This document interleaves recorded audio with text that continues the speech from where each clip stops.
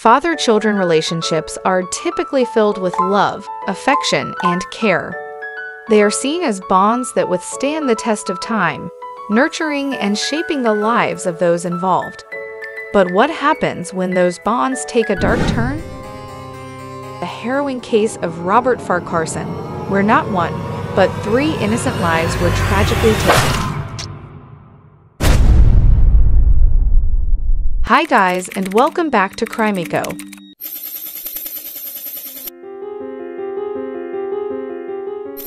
Where we break down some of the most gruesome true crime cases from all over the world, giving you the most up-to-date detailed information. If that sounds like something you are interested in, be sure to subscribe and don't forget to give this video a like.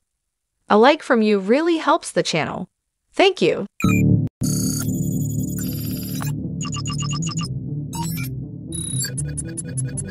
Robert Farquharson was born on February 22, 1969, in Winchelsea, Victoria, Australia. He was the son of William John Farquharson and Margaret Mary Farquharson, née Condon. He had one sister, Diane. Farquharson grew up in a working-class family and attended Winchelsea High School. After graduating from high school, he worked as a truck driver and a window cleaner. Farquharson's journey was marked by a series of significant events that would ultimately shape his path.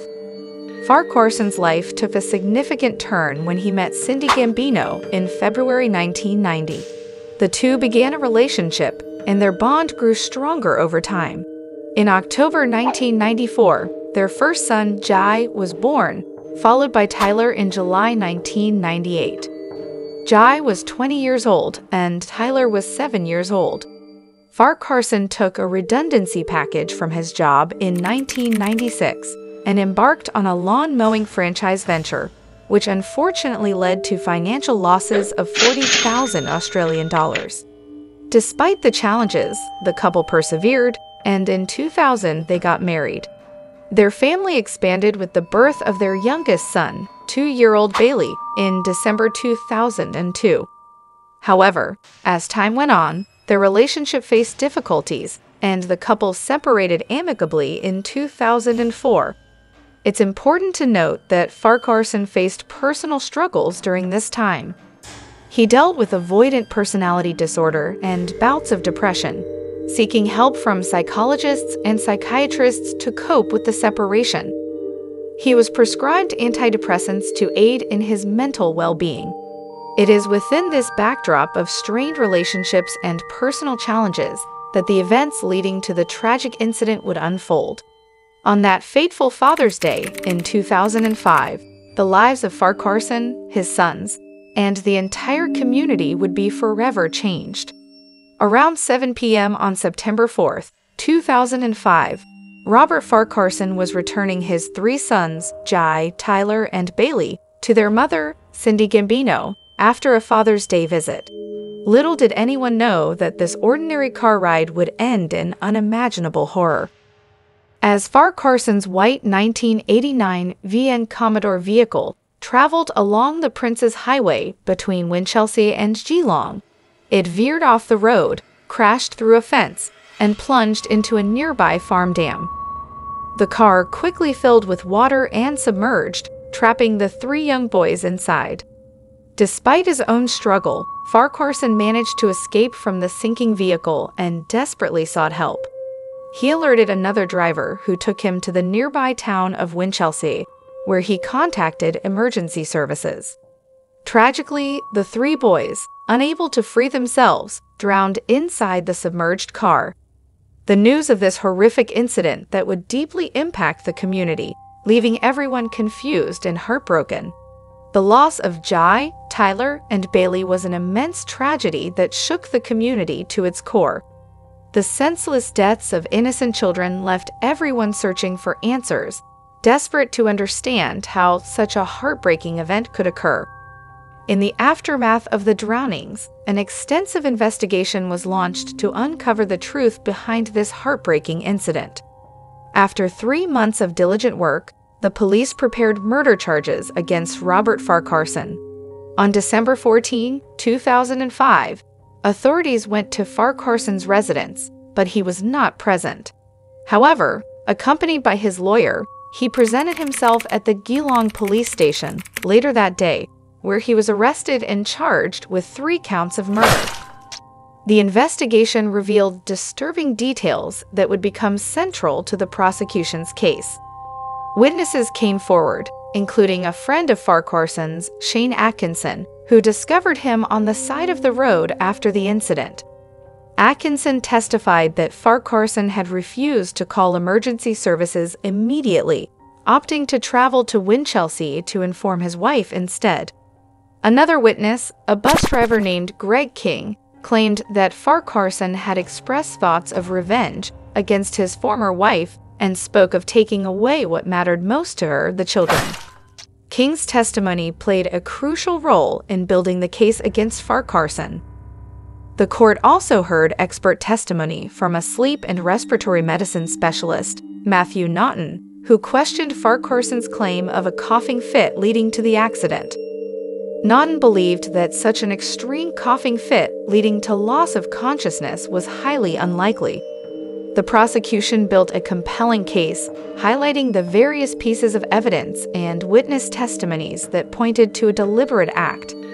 However, Farquharson had his own version of events and relied on a defense of losing consciousness due to a coughing fit. The trial captivated the nation, leaving them torn between the heartbreaking loss of innocent lives and the possibility that this tragic incident was not a deliberate act. The jury faced the daunting task of untangling the truth amidst a web of emotional turmoil and conflicting narratives. After 3 days of deliberations, the jury delivered their verdict on October 5, 2007. The courtroom was filled with anticipation as the forewoman announced the outcome, leaving both the Farquharson and Gambino families on edge. The jury found Robert Farquharson guilty on all 3 counts of murder. The news reverberated through the courtroom, evoking a range of emotions from disbelief to relief as justice was sought for the innocent lives lost. Cindy Gambino, the boy's mother, broke down upon hearing the verdict, her grief intensifying as the reality of the situation settled in. The weight of the tragedy and the courtroom proceedings had taken a toll on all those involved. Justice Cummins allowed a short recess to give the court an opportunity to compose itself before proceedings resumed. The impact of the verdict was palpable, leaving a lasting impression on everyone present. On November 16, 2007, Farquharson was sentenced to 3 terms of life imprisonment without parole. As the courtroom emptied, the families left to grapple with the harsh reality of their shattered lives. But the story did not end there. Farquharson, maintaining his innocence, announced his intention to appeal the convictions, sparking a new chapter in this tragic tale of loss, grief, and the pursuit of justice. On December 17, 2009, Farquharson's conviction was unanimously overturned by 3 appeal judges. They criticized the trial judge, the prosecution, and key prosecution witness Greg King, leading to the granting of a retrial. The retrial commenced on May 4, 2010, with a new jury hearing the case. The courtroom once again became the stage for emotional testimonies, expert analyses, and a quest for the truth. After 11 weeks of intense legal proceedings, the jury retired to consider their verdict on July 19, 2010. 3 days later, they delivered their decision, once again finding Robert Farquharson guilty of murdering his 3 sons.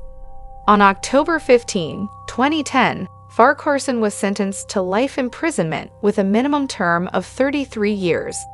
The conclusion of the trial marked the end of a long and painful journey for both families and the beginning of a life behind bars for the convicted father.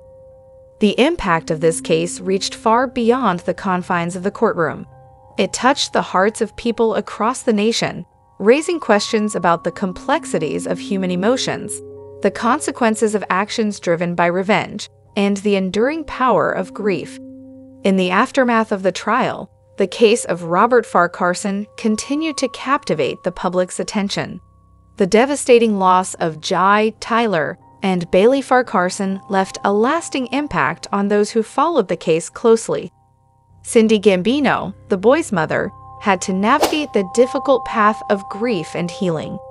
She initially expressed doubts about Farquharson's guilt, but eventually came to believe in his responsibility for their deaths. The tragedy extended beyond the courtroom, reaching into the lives of the extended families, friends, and the wider community. The loss of 3 innocent lives touched the hearts of many, leading to collective mourning and soul-searching. The media played a significant role in documenting and disseminating information about the case. Journalists grappled with the delicate task of reporting on a deeply personal tragedy while respecting the privacy and emotions of those involved. Books were written to explore different perspectives and shed light on the complexities of the case. Authors like Megan Norris, Helen Garner, and Chris Brook offered their insights and analysis, sparking discussions and debates among readers. True crime podcasts also dedicated episodes to examining the Farquharson case, presenting contrasting perspectives and allowing listeners to delve deeper into the details and implications of the tragedy. Beyond the legal proceedings and media coverage, the legacy of Jai, Tyler, and Bailey Farquharson remains a testament to the enduring love and memory of 3 young lives cut short. Their spirits live on in the hearts of those who knew them. The case of Robert Farquharson serves as a stark reminder of the fragility of life and the devastating consequences of actions driven by anger and revenge. It highlights the importance of recognizing and addressing mental health issues that can contribute to such tragic outcomes. While the legal process provided a form of justice, the scars left behind by this unimaginable tragedy continued to heal slowly. The memory of Jai, Tyler, and Bailey remains etched in the collective consciousness, reminding us of the need to cherish and protect our loved ones. And with that, we conclude our journey through the case of Robert Farquharson. May the lives lost in this heartbreaking event serve as a reminder to value the precious gift of life and the profound impact our actions can have on others. Thank you for joining us, and may we strive to create a world where such tragedies are never repeated. Don't forget to like, subscribe, and hit the notification bell to stay up to date with the latest true crime cases. We appreciate having you as part of our community as we explore the mysteries that continue to fascinate us all. Stay curious and remember, justice may stay hidden in the darkest corner. Thanks for watching, and see you on the next one.